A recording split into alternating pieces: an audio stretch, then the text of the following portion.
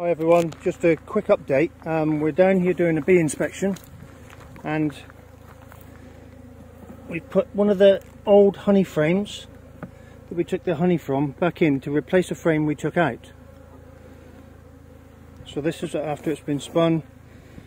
The bees will clean it up and use any of the honey, store it somewhere else. The reason we took a frame out, just pop that one back in, I'll show you in a minute. We'll put the lid back on. We got still eating their food from the harvest that we gave them food to replace the honey we took.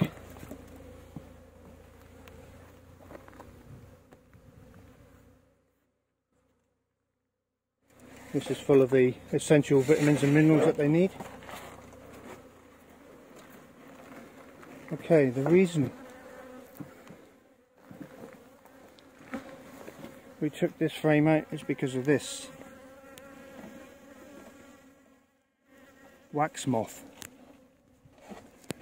And see the way it's eaten all the honeycomb and laid all its larvae in here. We've cleaned the bottom of the frame, bottom of the box out, but this is all capped honey. Other side's a bit dirty now.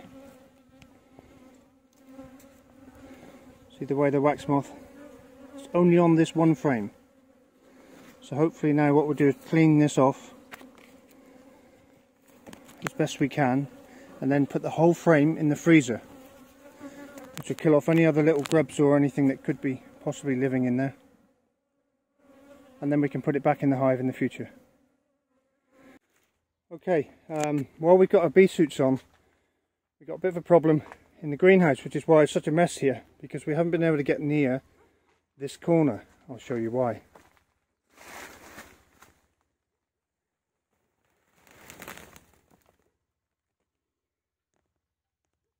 So we have lots of paper wasps.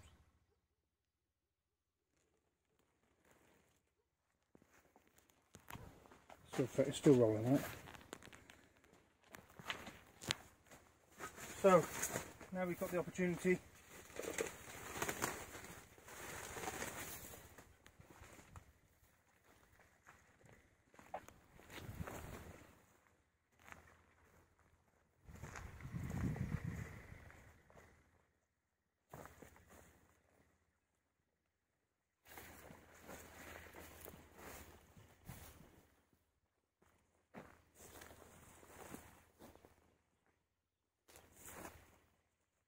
put them somewhere out of harm's way for the minute. Right, I'm about to make the hornet trap, so we're using some very ripe pears, so we need to just shove everything into here. Got some nice ripe pears. That's a bit squidgy, and a few grapes as well, which I should just break up to make sure that they attract everything.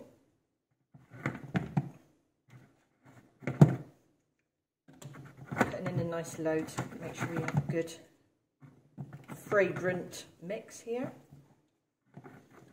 This time of year the hornets are after sugar because it's near the end of the season, so things like sugars and stuff out in the wild are a bit scarcer, if that's such a word. So they actively seek out, and as they say, they also will then be prone to attack our honey bee hives because the bees are also in the process of storing up sugar for their winter. So that's that.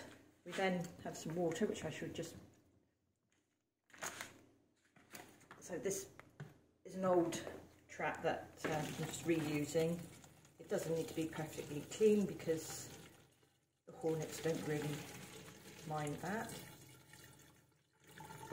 Put some water in there. I am then going to add a little bit extra sugar just to make sure that they have that nice sweetness.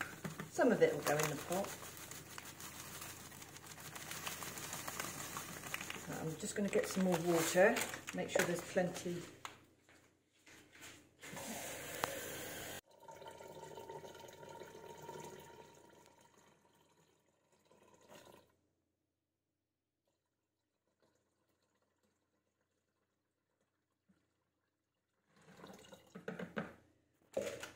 Then putting in a little bit of vinegar, quite posh, and balsamic vinegar actually, and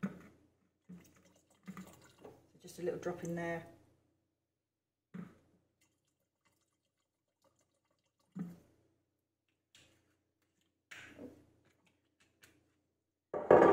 And our final ingredient, so this looks fairly grim. Our final ingredient is some washing up liquid, because this helps to break up the surface tension. So when a wasp or hornet goes in, it will definitely break through the water and drown. So the bottle is just a 5 litre water bottle with a litre soda soft drink bottle, top cut off, homemade. So that's the funnel where the hornet etc. will go in, and we'll just put the lid back on the original bottle, and we put a string on so we can hang that up in the tree. So as you can see, our beehives are here.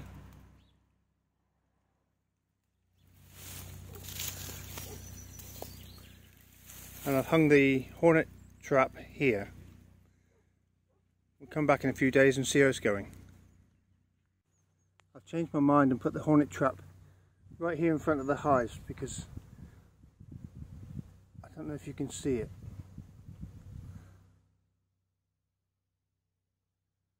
But there are hornets actively hunting bees and flying off with them.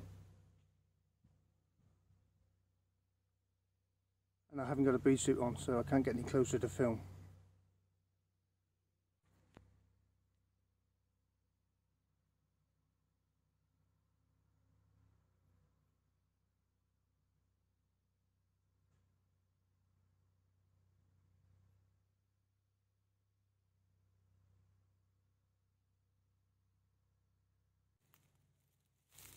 You can see there's one now hovering in front of the nest. Oh, one just flew past me. You see what they're doing? They're trying to catch bees. They won't land because the bees will sting them. But they hover there and try and catch a bee in flight.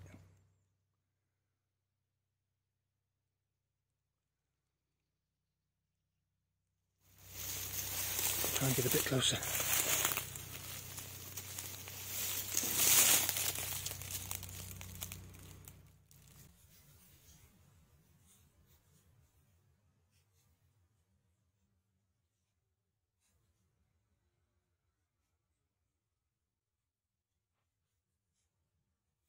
Do you see that? Thanks for watching everybody. See you on Friday. And please like and subscribe to our channel.